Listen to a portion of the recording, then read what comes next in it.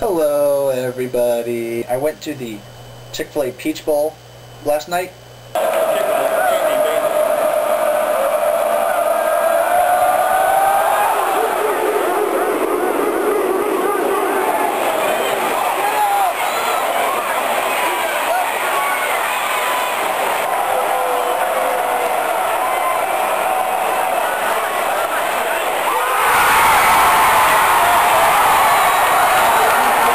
That was just amazingly awesome.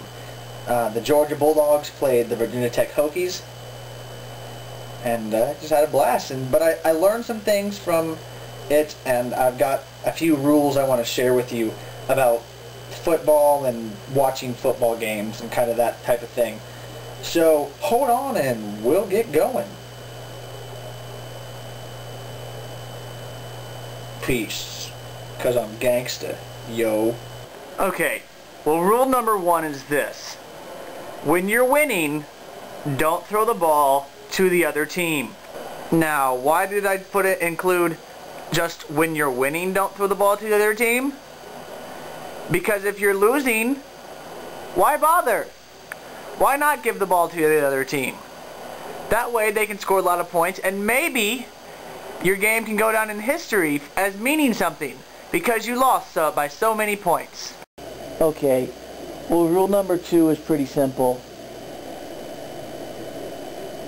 If you're a receiver and you run out and you get open and the quarterback throws the ball to you and it hits you in the numbers on your jersey, you might as well catch it. That's just smart. Because if you catch it, you don't have to run again. At least you don't have as much of the field to run again. But that's just me. Rule number 3 is this.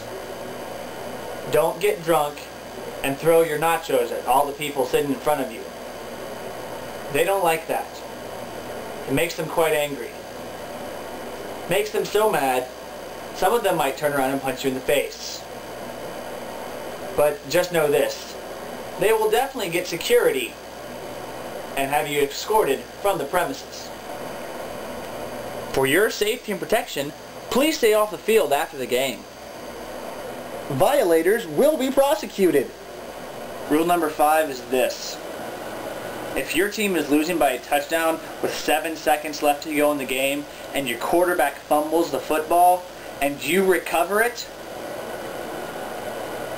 don't celebrate like you did something amazing. You've already lost. So don't get up and dance around. Rule number 6 is this. If you don't want anybody to sit around you, don't wear deodorant. The people in your row will just leave.